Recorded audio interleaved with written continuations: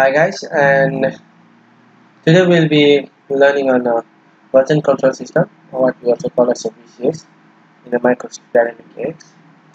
So what actually version control system is it's a system that manages the change of a source file of your project, and most of the system also support development since we have a Dynamics AX and it support development, and since the version control system will remember the history of our file.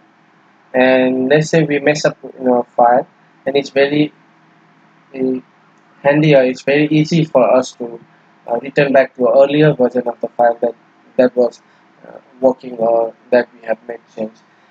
Let's say we did something wrong on this version of a file, and we want to go back to a different version of file. So it's very easy for us to track a change and go back to our earlier version. So I think for every developer, version control system is a very easy way to manage our source code. And most of the development system like IDE, support nowadays version control system. So Dynamics AX also has a built-in version control system, and it also has support for external version control system like a Team Foundation. But today we will go and see how to enable our version control system built in AX, which is Murphy AX version control system. And so let's just go and start our project. So let's start on how to enable and set up our version control system in Dynamics AX. So for that we have to go to AOT, and on the top you can see a version control. Just click over here and go to version control parameter, and we'll enable it. Okay, now on the version control system, what we'll be using is the Murphy X VCS. So there are other options also, you can see Team Foundation, Visual Source Safe. So these others need a licensing system, or you need a different system to manage the version control. So it's a licensing issue. So and it's a complex to set up. So we'll be using a version control which is a built-in in the Murphy X. Just enable it and check color check. So if you have enabled a version control to particular object, you can see a different color. And warning, so just check it. Warning when reverting the object. So when you want to revert back to the old object, it will show you a warning. So let's just click OK. So now our version control system has been enabled, and we just need to check some system setting, and we'll see my status line should be anything you want. Just check as my project by default. Compiler warning, you want to accept or not, and error, if there is an error before you checked in, so will it be accepted or not. So you just accept. Compiler to DOS, accept. Best practice error, so if there is a best practice error, just accept or not. So if you don't want to accept when the compiler shows error, then you just prompt or accept or reject. So we want to accept. So these are the options that will be checked when, these are the parameters that will be checked when we want to check in our source file. There is a two options, one is checked in and one is check out. So just enable it. Okay.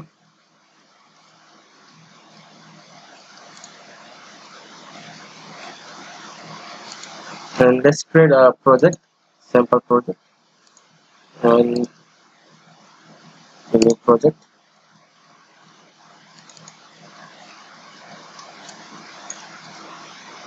In the project, let me add a group, and group, let me add one table,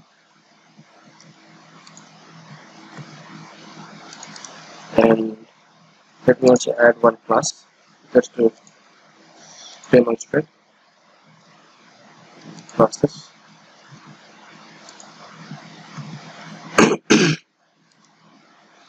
So we'll add one table over here.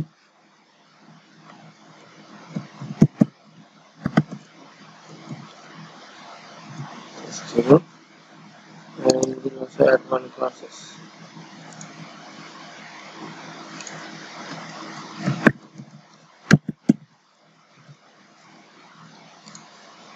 Okay, let's save it. So in the project we have two objects, one is class and one is table. So there is the option in the project also. You can enable add to a version control system on the toolbar, or you can just right click and add to version control. So on the project also you can add, and on the object also you can add. There is two options whether you want to add the whole.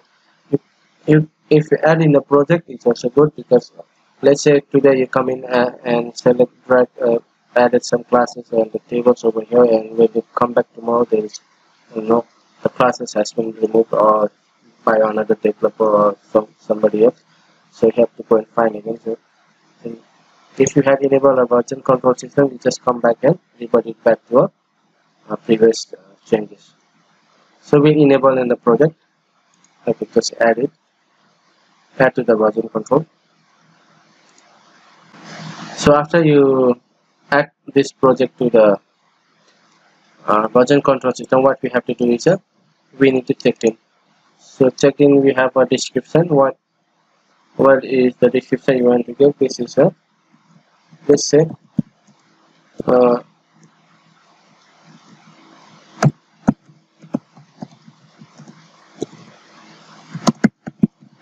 project started.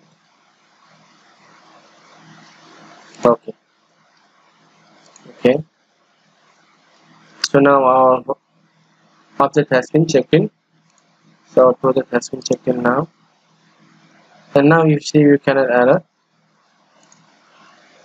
if you want to add any new object, you cannot add it. So the option has been gone from here. The option has been gone from here.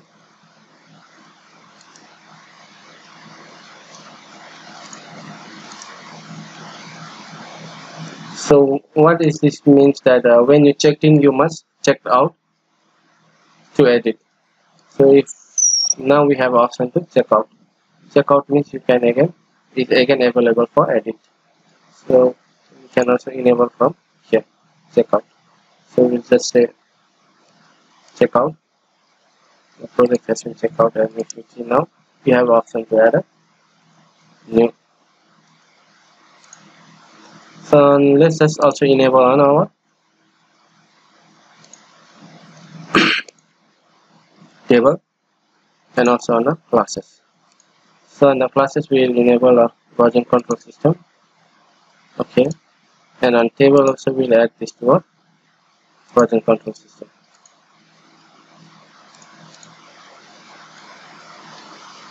Okay, so we'll also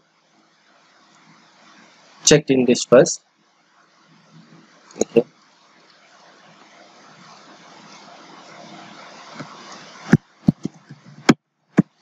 let's say just say that's the first version. Okay, and now if you see you cannot add in this view code. If you view code, then if you just try to add in anything, you are not able to do it. So you must check out before you can edit this. So if you can, if you checked out,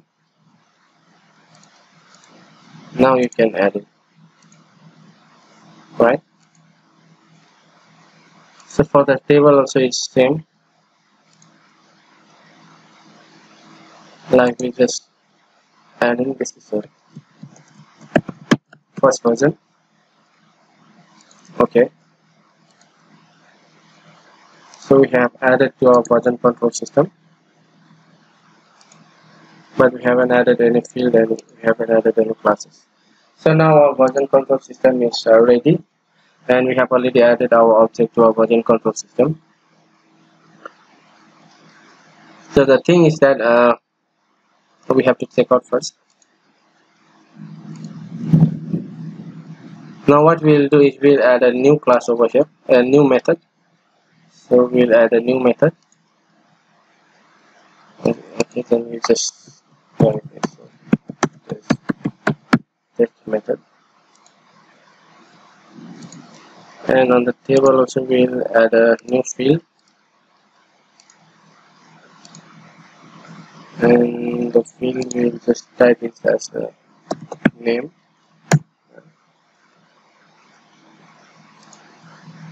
Save all. So now what we'll do is now we'll check in. Now we'll check in this version. So we'll check in this like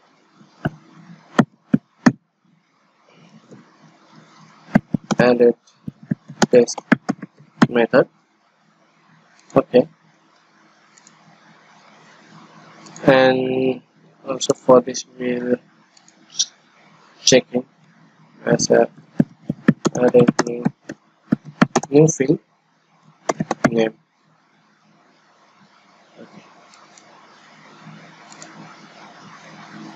So now this is unavailable for the add edit, so you cannot edit it anymore. So it's after you finish your job today, so you just check in, so it's not available for you to uh, edit, but for other developer, when another developer is coming, so he just can right click or he just can check out easily.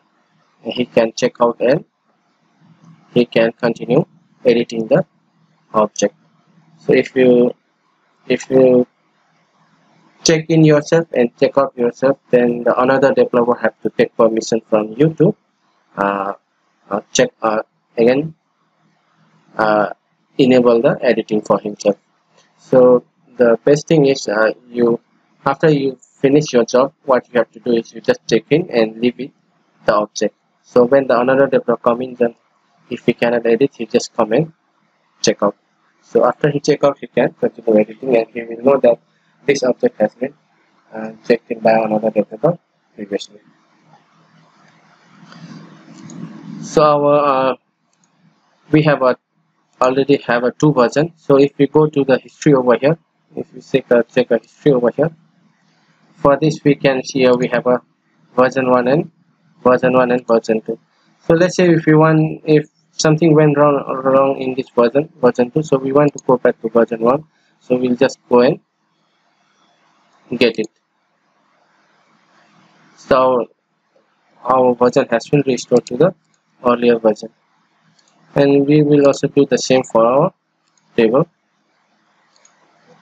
We have two versions, added new field and the first version, so we'll go back to the first version. So there's nothing more to do, and if you just restore the project, and if you see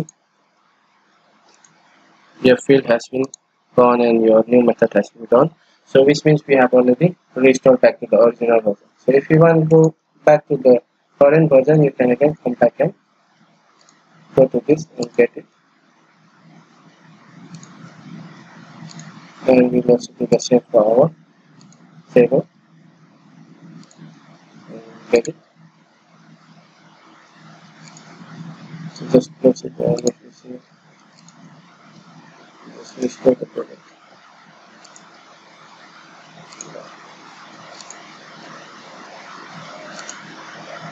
So method has been there, and I think we wrongly imported the project. So we will go back to the added new field version,